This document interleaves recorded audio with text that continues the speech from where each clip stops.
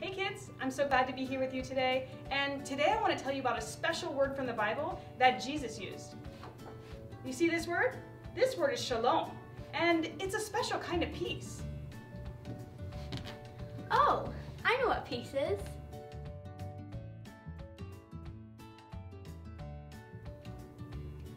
I can read your thoughts, and that's definitely not what peace is. Oh, I know what peace is.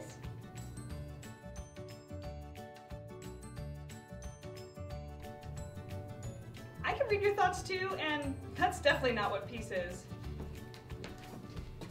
Oh, I know what peace is.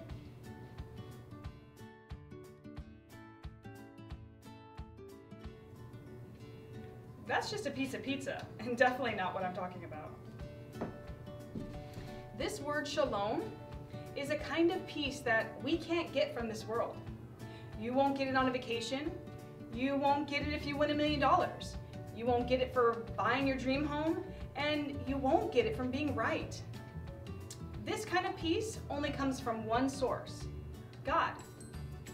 In John 14:27, Jesus tells us, "Peace I leave with you, my peace I give to you.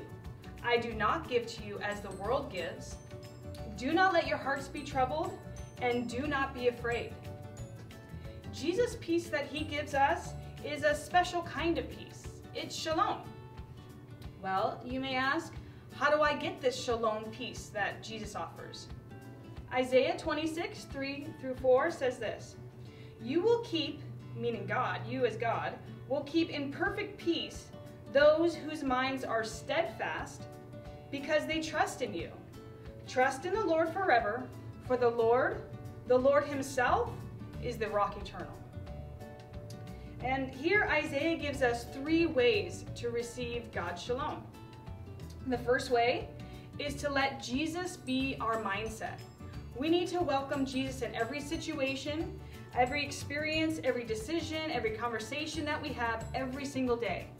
We need to constantly be asking ourselves, what does Jesus want versus what do I want? And the second way that Isaiah tells us to receive God's shalom is to have a heart filled with trust in God. And our peace becomes broken when we start to depend on other people to provide what only God can provide in our life. And the third way that Isaiah tells us to receive God's shalom is to depend on Jesus as our rock. He alone is our protector, he's our provider, and he's our comforter. He has dominion over all, and he's eternal. And I want you to realize how important and life-changing this is. We can have shalom right now. If we put Jesus at the center of our lives, he promises to give us shalom. This shalom will never leave us, not in our greatest trials. So I bless you all to have a wonderful week, and I hope to see you soon. Bye.